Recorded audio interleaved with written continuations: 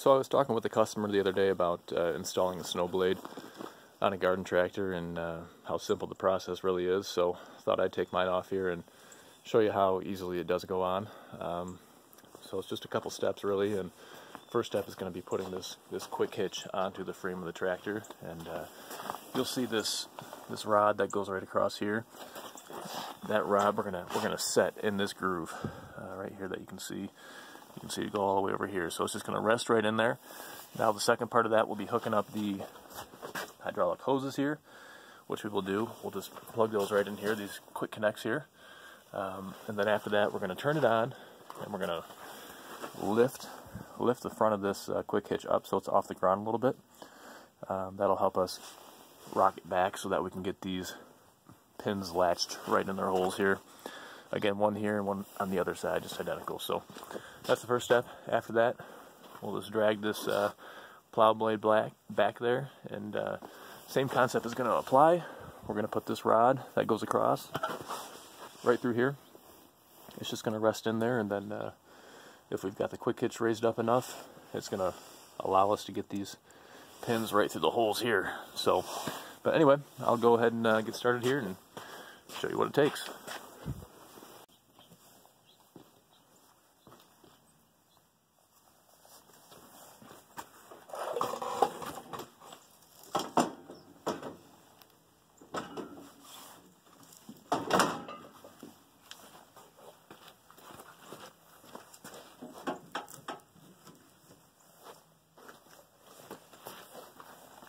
So if we're lucky, we can get these pins in there, which this one went in just fine, and this pin went in as well. So I'll show you that really quick. So you can see how they latch in there. Kind of tough to get a good look, but that's the end of the pin right there that went through, and you can see it here. So same thing on the other side. This guy here, and this top rod again is just sitting right in there. Okay, if you do have trouble getting these bottom pins in, don't try to force that quick hitch back there. Just do this next step, which would be to hook up these hydraulic hoses to your quick couplers here. So we're going to go ahead and do that now and show you what it takes.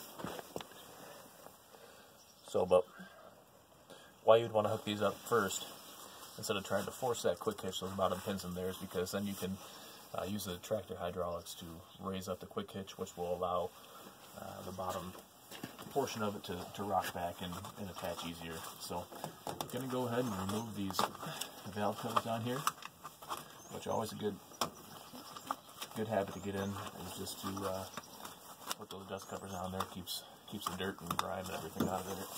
A little bit easier without a glove on though. So covers down here as well.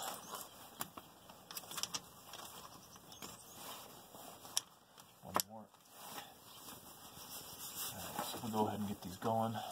They are all color-coded, so pretty straightforward on where they go. Semi-untangled here. There we go. We'll go ahead and do this one. So if you see here, this is a slip fitting on all these, so pull that back the whole way, and then push your coupler in there, and it'll lock in place. So down here we've got a silver color.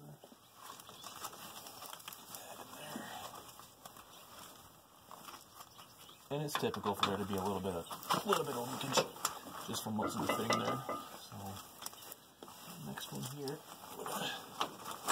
This one up around top.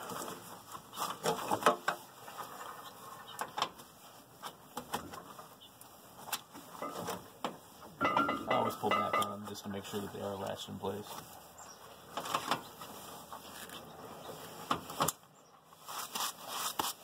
There we go. All four of those are in place. Now I'm just going to put all the caps together.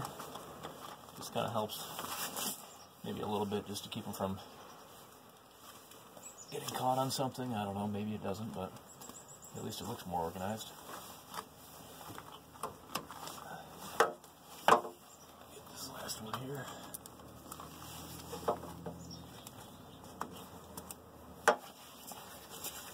Okay. So now they're all hooked up. So I'm going to go ahead and show you now, just in case you weren't able to get the bottom part of your quick hitch on, just how you can go ahead and turn your tractor on, use the hydraulics there, and lift that quick hitch up.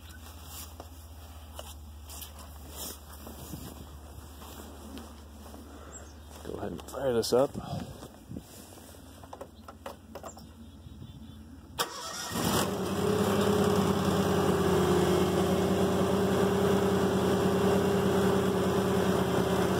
See there now, up and down on this bottom lever here, going to raise and lower that that quick hitch. So,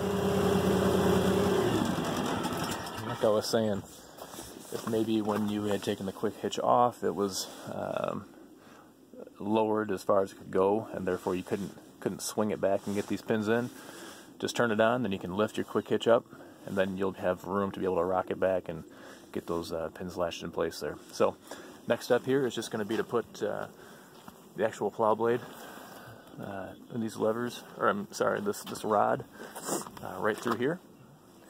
It's going to rest across there, and then we're going to do the same concept with these pins down here. They're going to go right in there. So,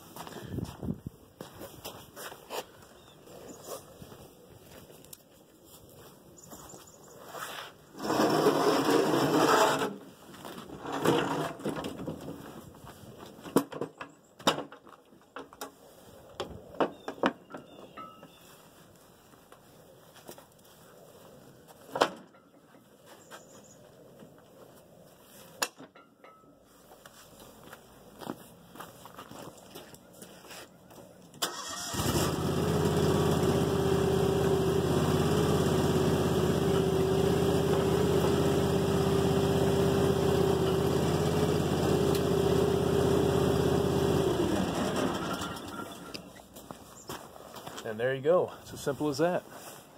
Now it's all back in place and ready to plow some snow.